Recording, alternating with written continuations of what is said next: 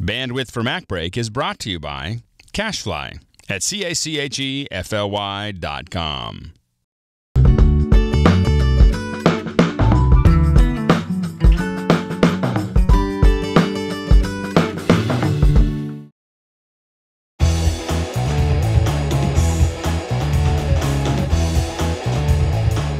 Hi everyone, welcome back to MacBreak Dev. I'm here again with Keith Lang from Plask. Hey Keith. Hi Alex. And we've got some more Quartz Composer fun to be had. Yeah, something I hope is kind of going to excite people visually. Well, we've got particles here, right? So yeah. these are so and this is all happening in real time. And so what's special about these particles? These particles are frozen in time, and this is one of the things I wanted to kind of share with people today. Right. That anything in Quartz Composer, you can control the time of it, and that's kind of really cool.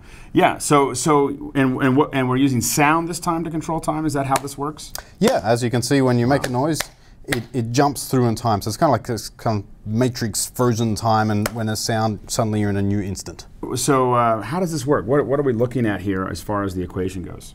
Okay, so the first patch that people look at and that we see is the audio input. So that could be, you know, and that could be anything. It could be the internal mic. It could be a mic. It could be an external mic. It could be anything that pumps sound through the operating system, right? Yeah, and in fact, it could be a Wiimote's accelerometer. So any kind of information. So this is just an input. We're using audio, but it could be anything. Absolutely. Okay, great.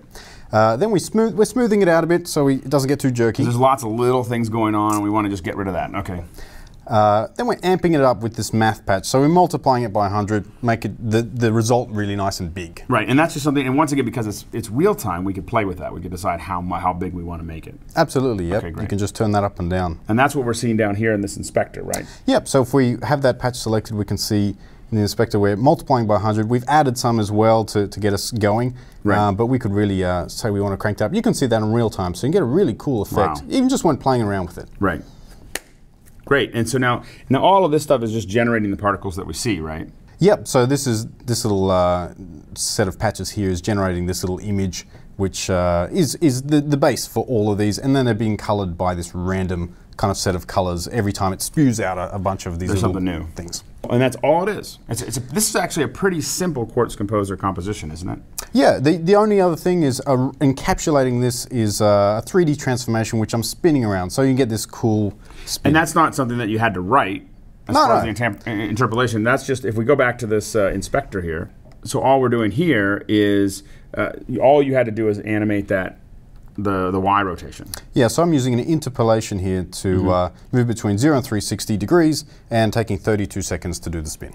Right, so that just gives it that slow turn, and then all of that sped up when you make a noise. It's actually time that's speeding up, so the spin is the same, but it's kind of like the volcano is erupting. Right, okay, very, very good. And the best thing about this, of course, is that it's free. You can do all of this for free. Quartz Composer it comes with a developer kit, which comes for free with Leopard. So it's definitely something you can download. We're going to put this script up so people can check it out themselves. If you're wondering what Quartz Composer is, definitely check out MacBreak Tech. There's a whole hour of it, and we're going to be doing some more introductory stuff with it as well. But we wanted to show you kind of what's possible to get you off the ground. So Keith, thank you so much. Thanks, Alex. And thank you for joining us here at MacBreak Dev.